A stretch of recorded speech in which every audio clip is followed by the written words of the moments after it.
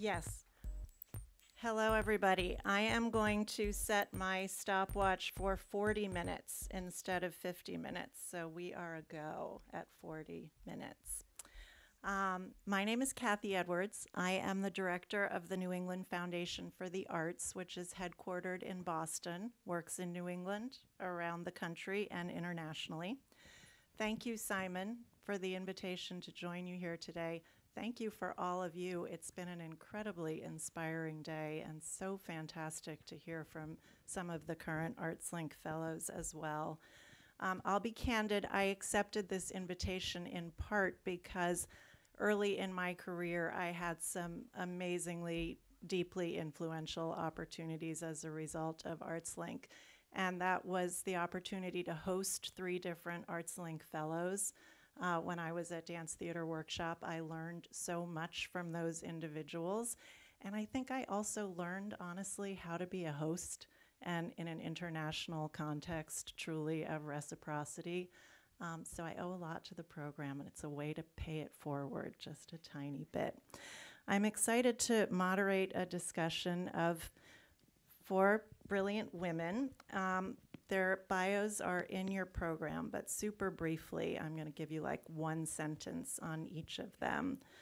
And I'm going I'm going to go in order of where they're sitting. We have Zeyba Rahman, a senior program officer for the Building Bridges program of the Doris Duke Foundation for Islamic Art, who also has a storied career as a producer of complex arts initiatives and projects, both in the US and internationally.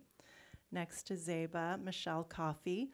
Michelle is the director of the Lambent Foundation and an experienced philanthropist who has focused on a number of arenas, including health and justice and human rights, as well as arts and culture. Next to Michelle is Rashida Bumbray, who's a senior program manager of the Arts Exchange, the Open Society Foundation's Global Arts for Social Justice initiative. I am a dance lover first and foremost, so I'm also going to share that she's an accomplished choreographer as well as curator.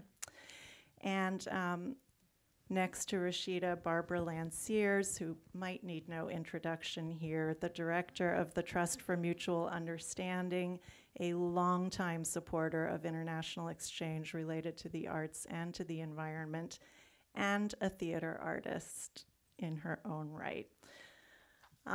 We're here today to share with you our experience working as funders with an international commitment. What are the principles of our work? Why do we engage actively with international work?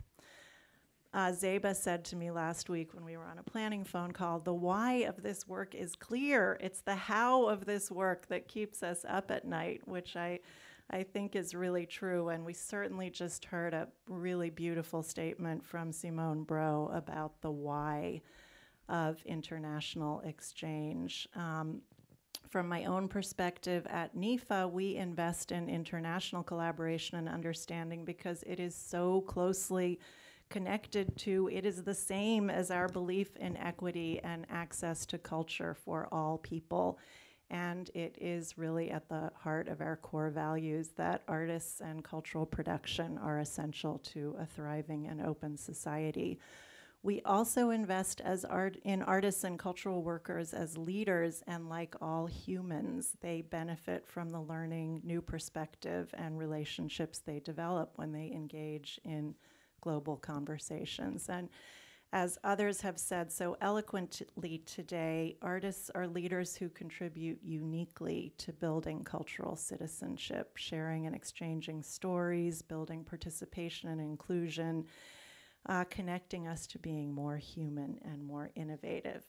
At NIFA this year, we've just supported 5 months of international US residencies for artistic ensembles from Ukraine and Egypt, under the auspices of the Center Stage program. I'm so glad Nina showed a few photographs in her presentation. This is a program that we produce with support from the US Department of State. So that's it for my introduction, and we are going to, as I said, we'll shorten this discussion a little bit. We have 35 minutes to hear from our panelists, and I'm going to start by asking each of you to share maybe the most innovative and exciting project that you are currently working on in your portfolio that gives you the most hope in terms of what you're doing in your international exchange work.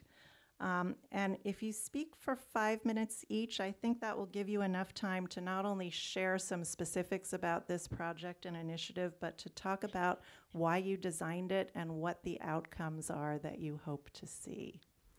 Zeyba, will you start us off? Absolutely. I had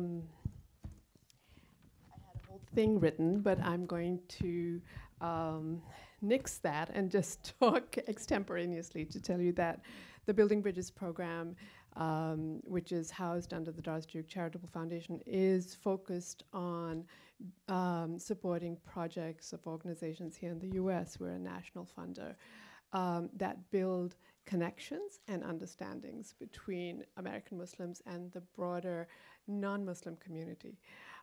So we may be the outlier here in terms of actual work, but what our grantees do is actually engage artists that are based internationally. So that's us.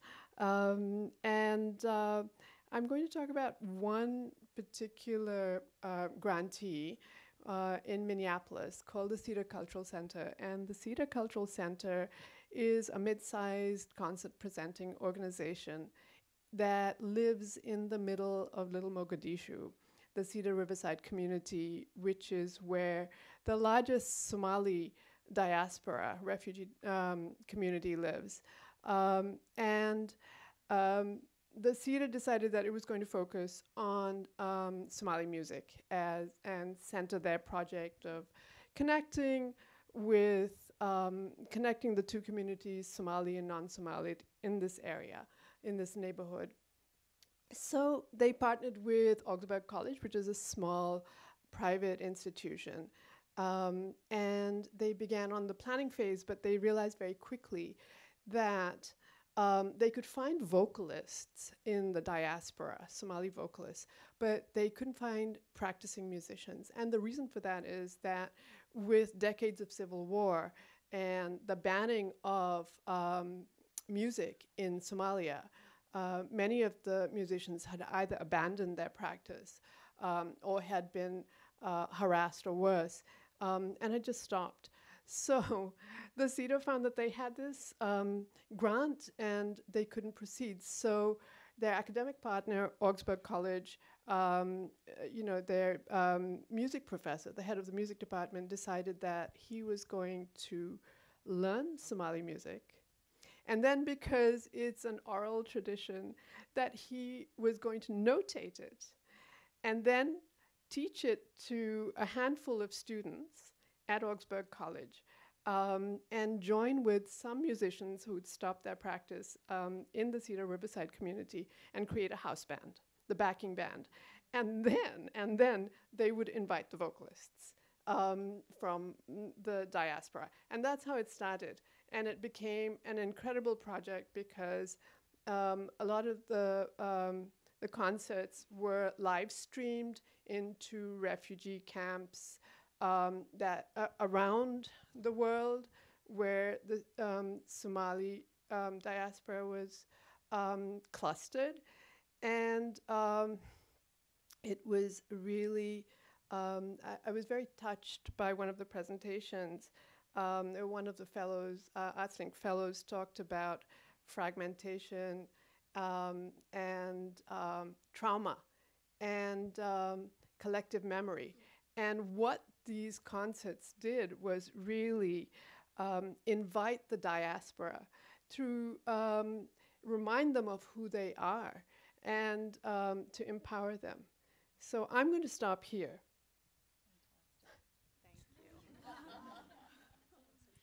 Shall I jump next? Great. Maybe I should provide a little bit of context about Lambent Foundation, and then I'll speak about what is exciting me now. So Lambent funds in 3 specific areas: New York, New Orleans, and Nairobi. New York because it's our home. I work with one individual donor, so there's a lot more freedom and liberation and experimentation than with other funding institutions. So New York is our home, New Orleans. We wanted to do a national work, but I didn't want to build or keep money inside the foundation. I always think you have to move money as fast as you can before we get caught. So we keep it really small. But we chose New Orleans for two reasons. Art and culture is infused in the daily fabric, so there wasn't any justification that we needed to do with others. And because there are very few philanthropic dollars that go below the Mason-Dixon line that acknowledges the South. And so it was a political statement for us with that. We were excited about the conversation, but we realized that we couldn't really have a national dialogue without a global context. So that's why we selected Nairobi. And one of the reasons for Nairobi is that the States has a better understanding of a West African aesthetic signature and not a lot from East Africa. And East Africa is so vibrant in terms of an Indian, Arabic, and African connotation mixture. So that's how we get to have fun. I'm excited. I'm totally moved every day by our partners, but I'm excited by the disruption of our own practice. So I'm going to use this opportunity to actually talk about philanthropic practice instead of some of our grantee partners, if you guys don't mind. And we're disrupting things a little bit. We are questioning that we don't think money is the most important thing, that we're leaving so much on the table if we're only focusing on the grant making. So spending much more time thinking about what influence might we have with our sector, what are the relationships that we can illuminate and foster. And so I think that's why I was invited on this panel. We really think about network theory as our practice.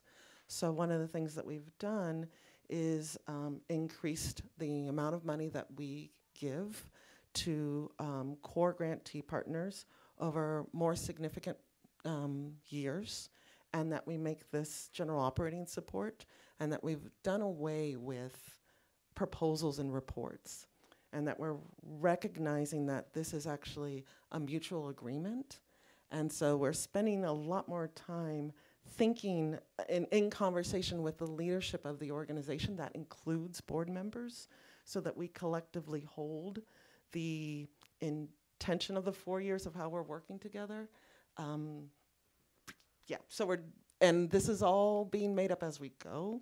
And so we're practicing this out. What excites me the most is a relationship with a philanthropic partner from the Netherlands. So we have been intentional about a relationship with Doen Foundation.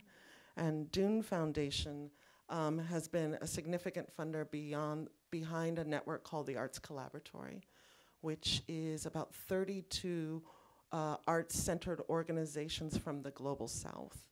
And the relationship between Lambent and Doen has allowed Lambent to peer in, almost like a fly on the wall, to see how a network across multiple continents and different sizes and different languages really build a collective community, with hopes that Lambent's community, if we can organize it and can stand alongside in solidarity and have some intersecting touch points along the way. And what I'm appreciative of the partnership with Doen Foundation and Lambent are just the values that we're leading our work with. And so this idea of mutual accountability between the funder and grantee partner and the different foundations, the two different foundations that are coming together. The ideal of solidarity, what does solidarity look like with a philanthropic practice? That local relevance is really critical and important. So the New York or US lens is not the only lens that we are leading through. So how does one learn and listen better? Actually, I would say listen.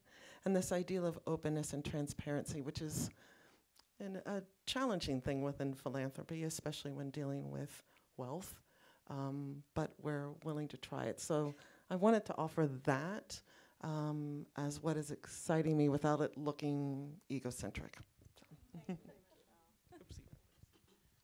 Hi. So it's really exciting for me to be on this panel, one, because I've been on the receiving end. And when I worked at the kitchen, we got a grant from the Lambent Foundation. So it's just, really thrilling as someone who's potentially, thinking about how to continue to complicate your relationship with philanthropy. But also, I'm only 3 years in. So the Arts Exchange is a relatively new initiative at the Open Society Foundations, which historically has had quite a schizophrenic relationship with arts in general.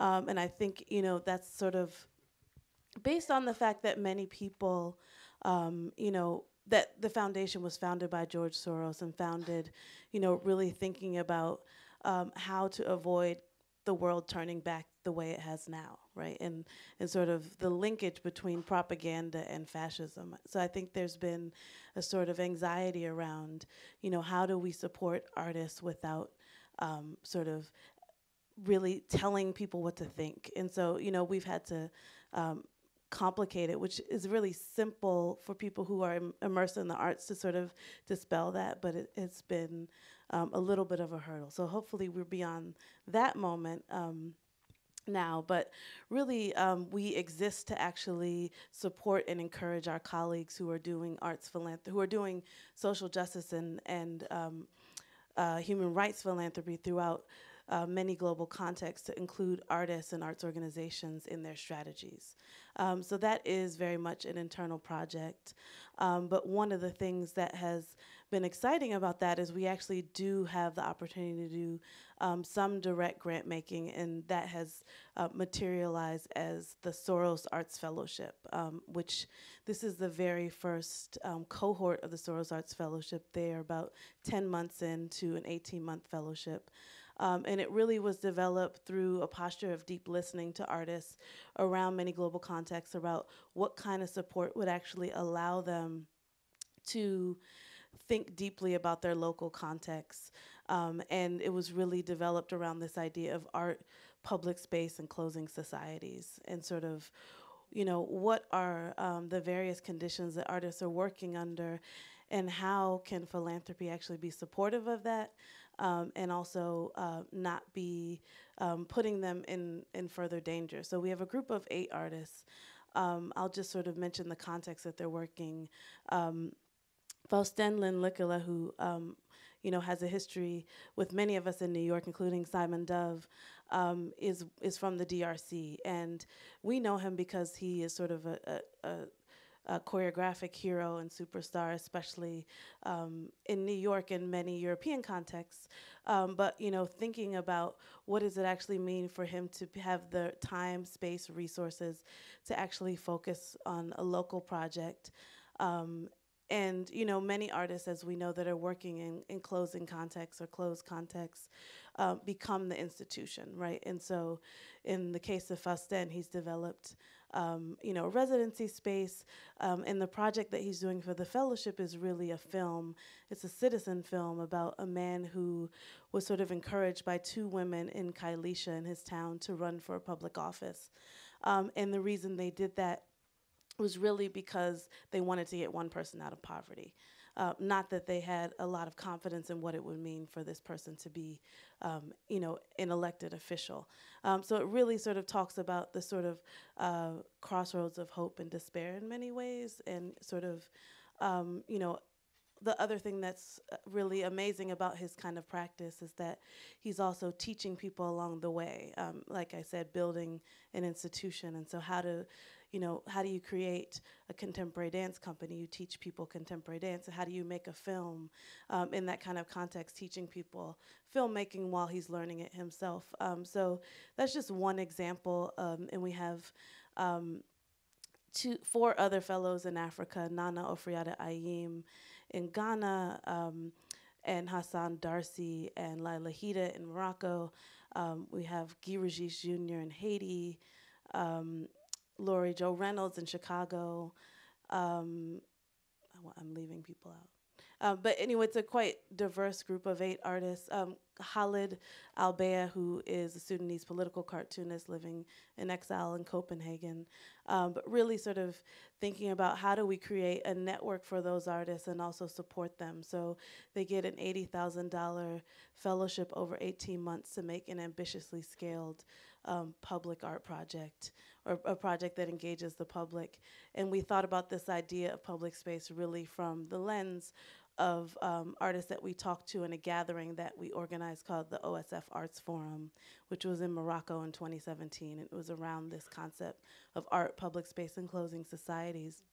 And a lot of what we heard was really that safety and security was one of the most important things that artists were concerned with. And so within that, we wanted to sort of explore, well, what does it mean to work in exile? What does it mean to have an underground practice? Like the Belarus Free Theater, for example, and what does it mean to, really need peers when you're working in that kind of deep isolation. And so this fellowship is really developed to sort of construct that kind of circle around a small group of artists over 18 months. And then as it grows this year, the fellows will be focusing on art, migration, and public space. That community will continue to grow. So that's the most exciting thing that I'm working on. Thank you. Something that I am hearing a lot from all of you is listening and deep listening. And that resonates with me because the thing that excites me the most about what I get to do at the Trust for Mutual Understanding is listen to grantees. So to give you just a little bit of context of who we are, we're a small but mighty foundation. We were started in 1985 by an anonymous member of the Rockefeller family, and we fund arts and environmental exchanges in 30 countries that encompass Central, Eastern, Southeastern Europe, Central Asia, the Baltic states, the Caucasus, Mongolia, Russia, and the United States. So we have a wide, wide geographic purview, and something that is collectively happening across the board. So I'll talk about the region. I'll say the region, and what I'm talking about are those parts of the world that I just mentioned. That's our geographic region. There's a collective anxiety that's happening right now, and it means that we have to do a lot of really deep listening. And we have to, in many ways, be a thought partner, not a micromanager, but maybe a reflector back. So one way that we've been deeply listening and trying to be responsive to that listening is that, particularly for our grantees in the region, the part of the world that I'm talking about, we only have 4 staff people. We only had 3 staff people. And we cover such a huge geographic territory that we felt like, the 3 of us were on airplanes all the time, which is wonderful and important. But we really felt like we needed a presence closer to the part of the world where we work. So we hired a regional representative, and she's now based in Berlin. And we have a small office for her in Berlin that we rent at the Aspen Institute, Germany. And they've become a very great partner of ours. And that's been important for us because we have access also to their facilities. So we are able to convene in a way that we are being constantly asked to do because we have the privilege of sitting in a place where we can see trends that are happening here in the United States that are reflective of trends that are happening in the part of the world where you work. And the grantees keep asking us, please, we want to talk to each other. You guys are nice as staff people, but we really want to be in the room with each other. We really want to talk to each other. We're all in similar situations now, and we need time and space to strategize and to just be in solidarity. So that is something that is exciting. And also, just to touch on a little bit, Michelle, what you were saying is financial support is obviously really, really, really important.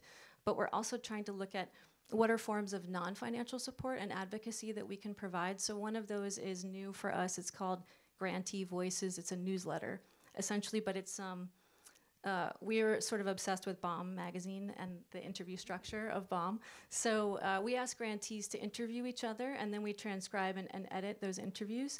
And Ariola just participated in one of those. That's coming out soon, I promise.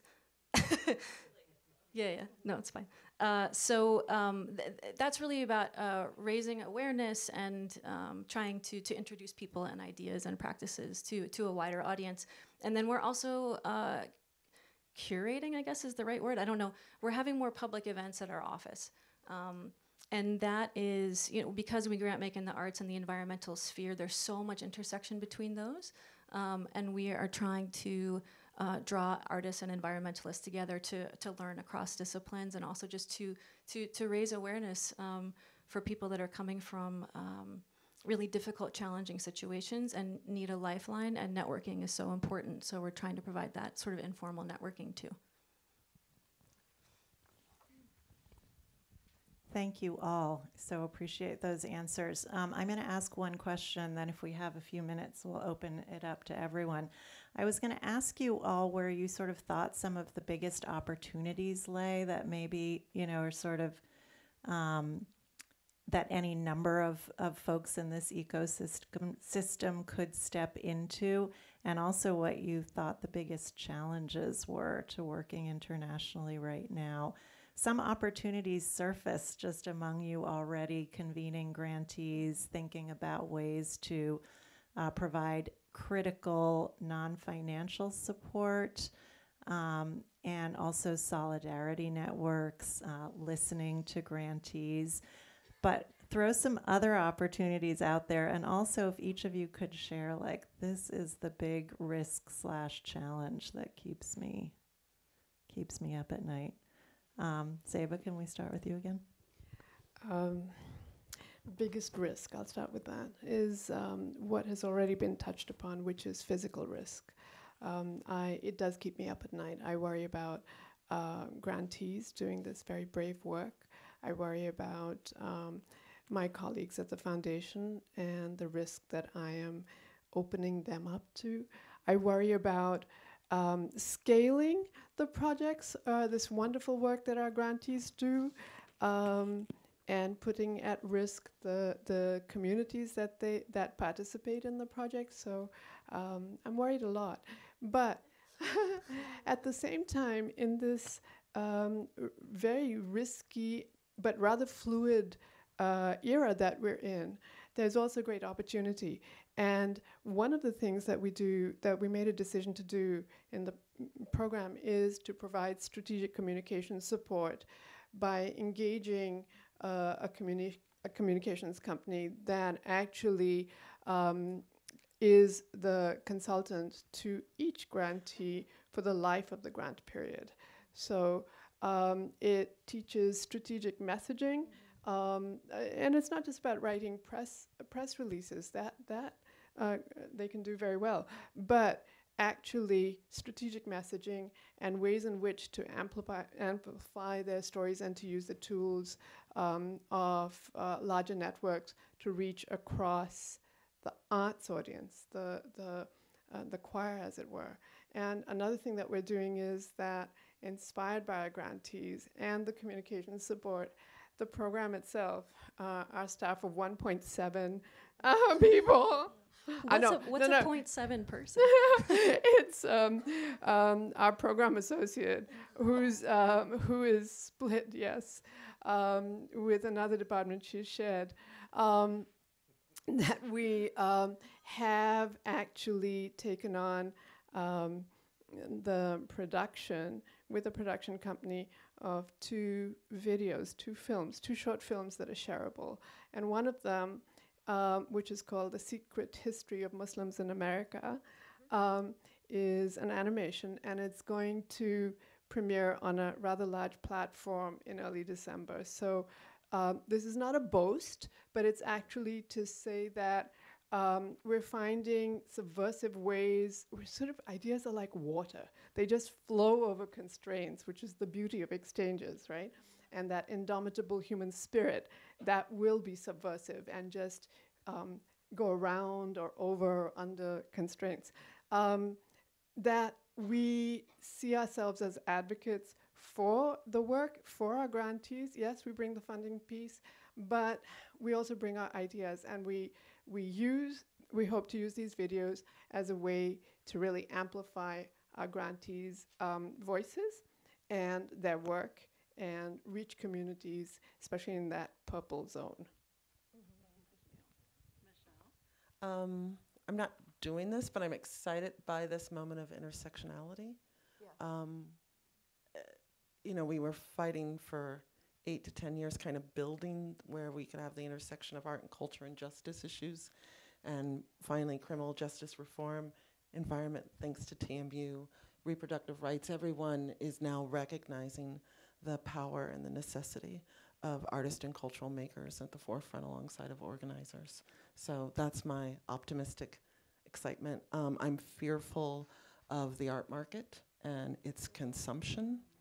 Have no idea how to address that. And I'm scared by the US lens and our limitations around race and gender normative realities, and that dominating how we continue to engage in the world, and it's destructive.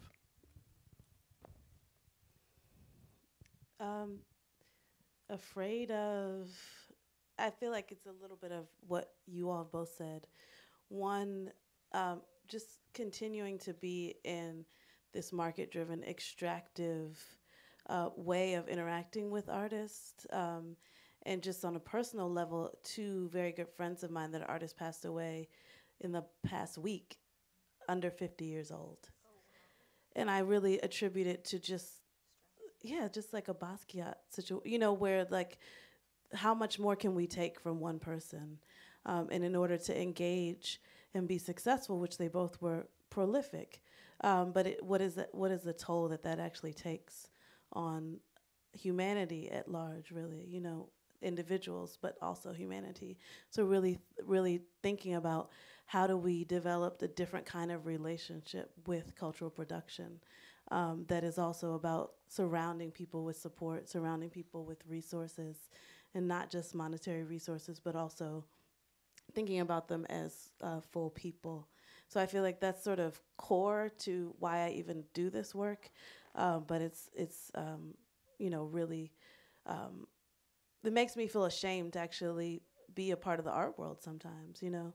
And so I'm really thankful, similar to what you're saying, that we are coming around to a different political reality. And sometimes I say, like, maybe the silver lining of the global rise of fascism is that we realize that all of us have to participate in freedom fighting. All of us have to participate in sort of coming together on the sort of reality of where we could go, which is why I think this kind of exchange is so important. And we were able to bring the Belarus Free Theater to do a production in our office, which is appropriate because they're always working in garages and in, you know, these contexts where, you know, audiences can sort of sneak in to see this work. But it really was about how do we have a moment of dystopic visioning to see where we are going, right? So that we can be conscious enough to either pump the brakes or get ahead of that and really fight on behalf of freedom of expression and also on behalf of artists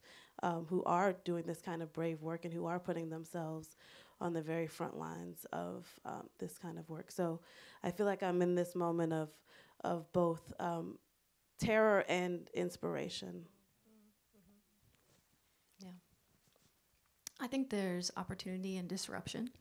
I think that this global climate that we're living in right now, everything is so interconnected, and there's actually time and space to be disrupted. We're all disrupted at the current moment, and it forces us to reach out for each other.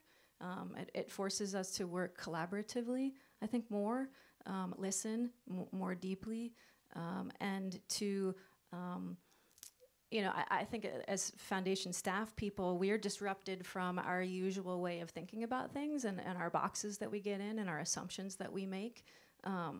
We have to think more flexibly. We have to think more fluidly. And I think for particularly for our grantees, we're seeing intersectionality in the sense of we're seeing people reach out for each other and talk to each other across disciplines, across geographic borders, across cultural borders. There's again, the word solidarity keeps coming up, but there's a solidarity there that is uniting people in a way that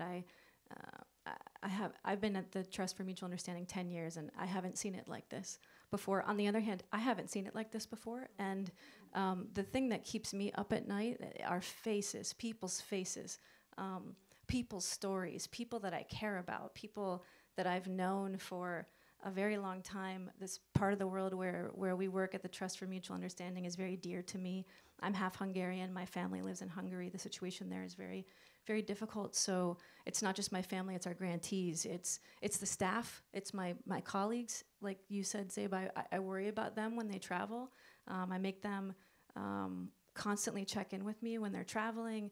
I'm constantly checking in with them.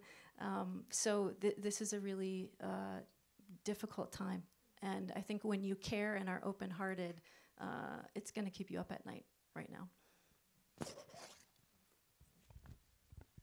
Simon, it's 4:50, which is when we were supposed to end. Shall we? Okay, we're gonna take some questions, and because our time is so short, and we'd love to get a few questions in, I'm just gonna ask you to try really hard to ask your question in 15 seconds. Thank you.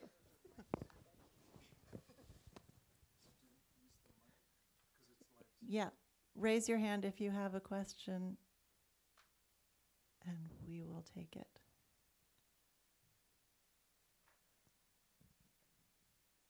Shy audience. We've answered all. Yes. Thank you. Maybe it's not a question you can actually answer right now, but how are you incorporating this reality that we have 12 years left in your work? Yeah. Can I jump for a sec? So the reality of the 12 years left is very prominent in our work, because we're making we're involved in environmental grant making. So we actually the field scientists that are out in the Arctic and watching the ice melt are coming in and giving us reports and showing us photos and showing us videos of what they're seeing. So we are trying to balance our grant making in the sense of, for a long time we've been thinking about it, there's the arts and there's the environment. And we're trying not to think about it that way so much anymore. And for a long time it was, well, 70% of our grant making is in the arts and 30% is in the environment. And now it's, okay, well, 60-40, and we're working toward 50-50, but really what we're just trying to work toward is, impact is not the word, because we're a foundation that doesn't believe in measuring impact, which I know is a pretty rare thing, but urgency and working together and working across sectors to tell the story, because there's so much scientific data that we have, but those stories aren't being told in a way that's motivating people, particularly lawmakers. So that's. I would love to answer that. We're working with a question, and a question was posed to us by our network theory coach, and he asked, what ancestor are we in training to be? And it really rocked us, and so it's forcing us to think about our own selves, how we love, how we live, and our work, generations ahead, and to find those characteristics and hone on those right now. And so, yeah, I think it's important for all of us to think about what are we in training for? What are the ancestral qualities that we are wanting to leave with our children and grandchildren? I don't think we can end any better than that. So Yeah. Oh, no, there's I'm one- going to give you back your there's- time. Or do we have one more question? Okay. Yeah, 15 seconds or less. Hi, I'm Claude Granitsky. I'm the president of the Watermill Foundation and the Watermill Center. We've had issues, obviously, of artists who've had visas denied. And so do you find that these very important foundations that you represent, you're able to lobby the State Department or the embassies, or does it not affect anything ever? Because I saw Nina Murray was here earlier. Yes, can you do some, I mean, is it possible for you to have some sort of sway? Anybody want to take that? I would like to answer. I'd like to give you an example of what one of our grantees did. It's Georgetown University, and they had a project with Syrian women refugees, and they were opening their season with this theater piece, and they didn't get their visas. So what they did is that they decided to Skype in the actors, the Syrian refugee ladies from Jordan, from their refugee camp, and have the audience in the theater. And so they talked about the project and the difficulties and the challenges. And then one of the ladies asked why their visa was denied. And in the audience, I don't know if you were there that day, Nina, but in the audience was a State Department person, a representative. And the facilitator of the conversation turned to the State Department rep and said, please go ahead and answer the question. And live, this person said it was just a bad day. So that can mean many things. But that was one kind of moment in which this arts center, actually turned a really, impossible situation over basically not having the work open to a conversation, which got actually a lot more engagement, not just with the audience, but in terms of media and attention much more broadly in different communities beyond just the arts space.